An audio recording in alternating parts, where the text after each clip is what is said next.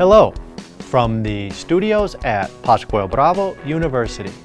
I am Gary Vernier, and this is Medellin News Report.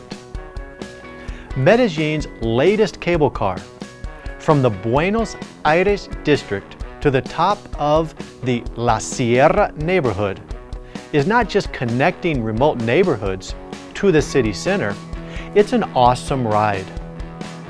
The 1,400-meter cable connects the tram that runs from downtown to Buenos Aires through 3 stations, Oriente, La Torres, and Villa Sierra, with another additional line also pending to connect the Miraflores station with the 13 de Noviembre station.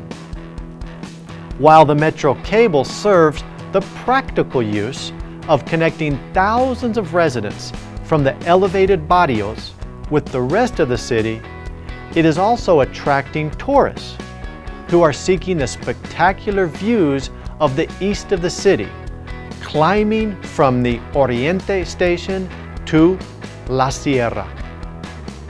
Following its launch into commercial use in December 2016, the line is expected to serve up to 350,000 residents across the Villahermosa, Buenos Aires, and the central La Candelaria districts. The 42-car line has greatly increased the mobility of residents in poor, previously isolated neighborhoods along the city's eastern mountains, and also dramatically improving security for those in transit.